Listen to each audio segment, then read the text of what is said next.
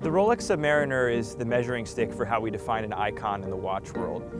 For many people, when they think of a watch, this is what they think of. Now, any Rolex release is going to garner a lot of attention, but arguably none did more than this in 2020. People pored over the specs, the case size, the bracelet, the dial, and we're going to get into all of that. But more than the watch itself, this watch is about history and cool factor. How did this watch go from tool watch to cool watch? Well, I figured I'd explore New York City with it and find out for a week on the wrist.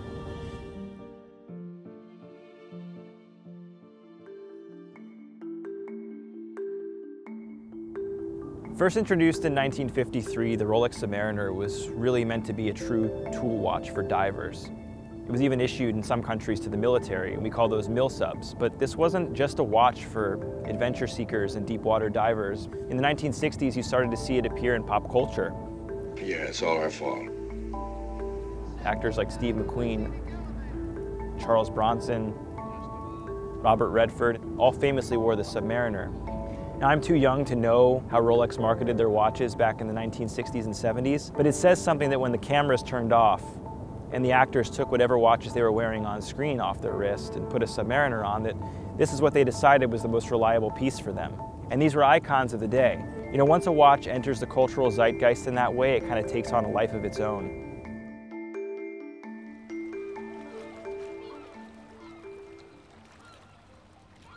The Submariner is nothing if not recognizable. The design is almost ubiquitous at this point. The black dial, the black bezel, the simple layout created for the ultimate legibility. The Submariner is both unchanged and ever-changing, but it's never lost its soul, that thing which has made it one of the seminal one-watch collections for many.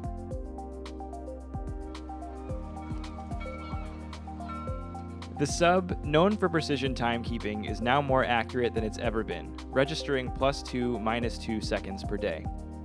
I often prefer dive bezels to a chronograph when it comes to timing things, and the Submariner is perfect for that. I feel confident I won't miss a beat.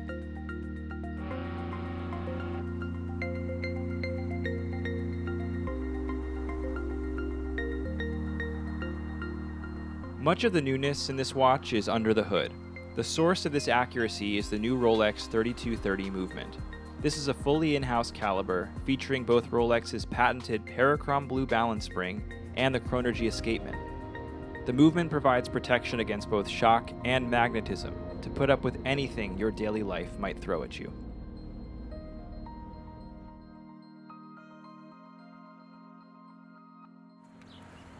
Hey Pedro, what's going on? Not much, man. You know, just in my apartment, as usual. We're shooting the new week on the wrist. You want to see the new Sub? For sure. I'll get ready. You should check out the neighborhood, and I'll meet you up in like half an hour. All right, sweet.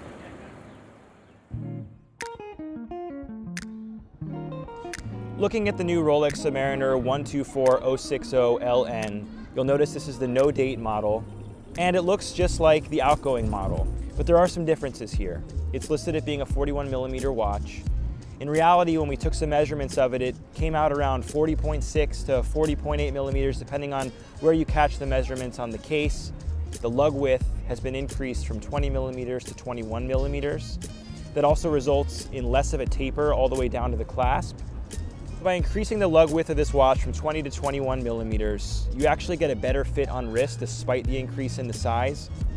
I have a vintage Submariner, and this felt very familiar to me in that department. It just wore exactly as I'd expect a Submariner to wear. One great thing that you'll always find in a Submariner, and it's the same with this model, is the glide lock extension system in the clasp. This is just a really ingenious way to be able to size the watch as needed for your wrist. With a simple pop out of the bracelet clasp, you can actually slide and adjust the bracelet as needed for fit.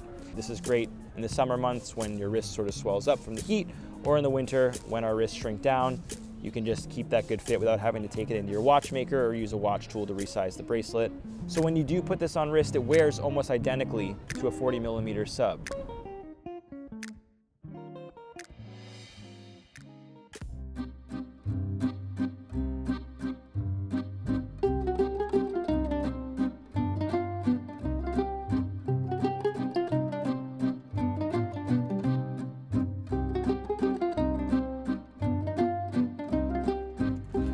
Hey, Danny.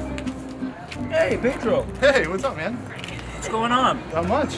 And Greenpoint? Yeah, hey, do you have a seat? Yeah, we're shooting the new Submariner.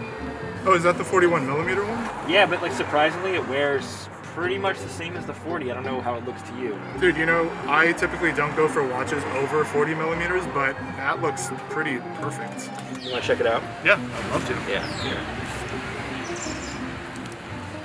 I love like seeing like all the design elements that influence so many other watches. Like the watch you're wearing. Yeah, and seeing like, you know, okay, well this like sits perfectly like on top of the case, whereas like the bezel here is like a little bit more lifted up. Yeah. But that is awesome. It's pretty sweet on you, dude. Dude, I gotta go. I have an appointment. Oh, you know what? I have a phone call right now.